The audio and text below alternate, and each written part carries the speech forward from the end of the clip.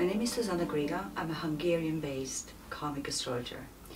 And I intend to tell you a lot about what this is and how we should interpret terms like karma, astrology, the stars, and our destiny.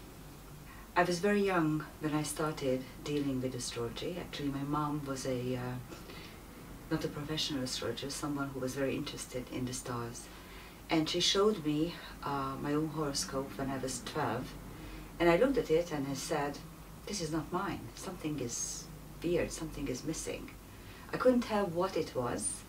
Much later on I realized that the German astrologer who did my chart, I was born in Germany, in Berlin, didn't believe in the existence of Pluto, so she simply left Pluto out, which was conjunct my ascendant.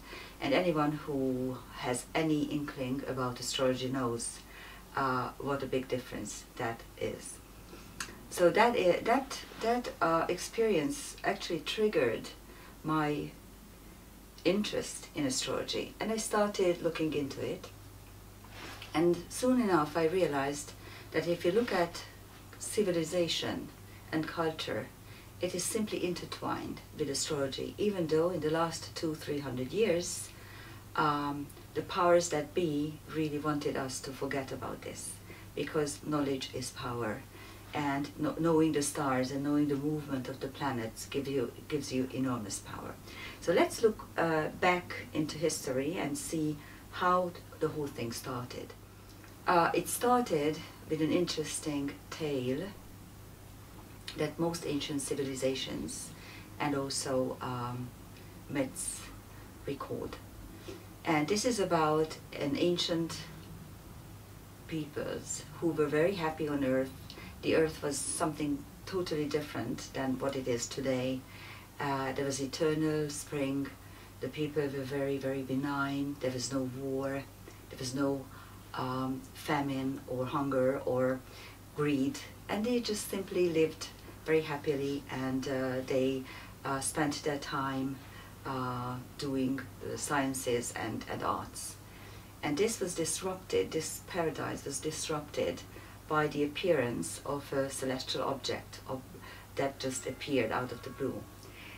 Most of the ancient myths describe this object as a celestial dragon that threatened to completely demolish the whole world.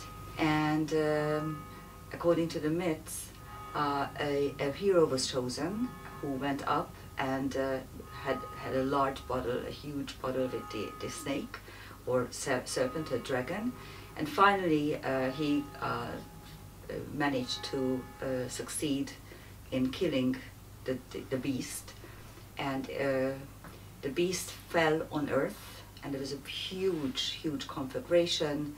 Something happened, earthquakes and floods demolished what was left, and 99% of the people just got destroyed in the whole thing. And then finally a small group of people who managed to survive came out and looked up in the sky. They realized with horror that something horrible happened. The sky was crooked. It didn't look as it used to. And the sun, which was eternal, which was constant, which always gave the same amount of light, the same amount of heat, all of a sudden started to leave. It got up later and later and went down earlier and earlier, and it got very cold. So the people couldn't find any food, so there was a great famine.